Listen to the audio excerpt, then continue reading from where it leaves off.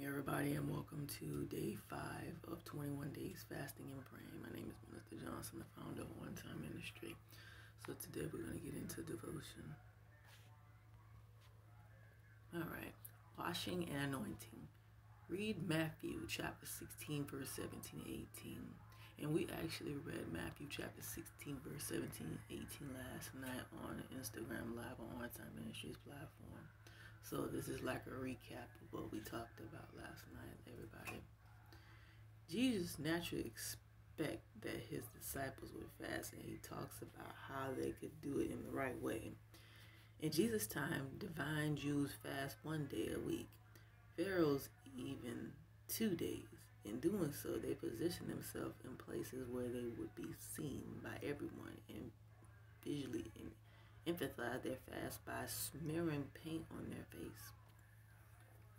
Jesus was not concerned with the outer observance of religion forms. He was also always concerned with the heart. When he said to wash your face and anoint your head vastly differently in dimension, the dimensions are involved. In the book of Ruth, chapter 3, verse 3, Naomi advised her daughter-in-law before she met her future bridegroom, wash, put on perfume, get dressed in your best clothes, then go down to the thread floor. When you fast, prepare yourself for encounters with God, the Father of Jesus.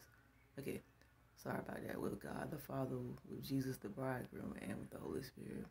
You can wash and anoint yourself outwardly, but you can also do it spiritually. Cleanse yourself by asking Jesus to examine your heart and show you the areas that interfere with your relationship. Confess to him where you have drifted away in your heart. You can exchange all that is negative from the renewal and restore that Jesus purchased for you on the cross. Many people report that in time of fasting, they are much more sensitive to the speaking of the Holy Spirit, and he has shown them where things have crept into their lives that hinder their relationship with God, themselves, or others. Throughout the Bible, fasting always has an aspect of repentance, asking for forgiveness, and realigning ourselves. Anointing yourself. When the Bible speaks of anointing oil, it's often referring to the Holy Spirit. Anointing yourself by asking the Holy Spirit to fill you and renewed. Father in heaven, thank you for your promise that you will renew my fasting. I'm a full exception for time of counting when you and I want to constantly make time for you in your presence this day and in this day to come. Jesus, I ask that you cleanse me completely by your blood for all things that displease you.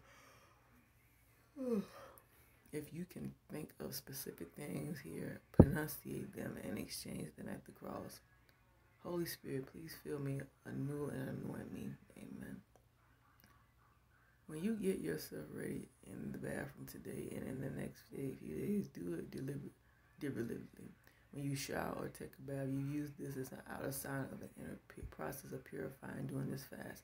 If you use cream, ointment, perfume, or aftershaves after to fill and equip you and make you a pleasing aroma before God and man.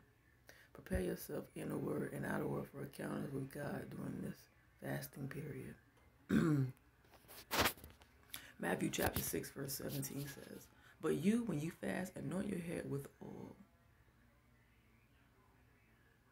and wash your face so that you do not appear to man to be fasting, but to your Father who is in the secret place. And your Father who sees in secret will reward you openly." Let's pray, everybody.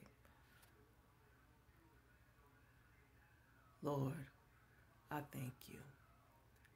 I thank you for the opportunity and the ability to continue to go forward in you, God.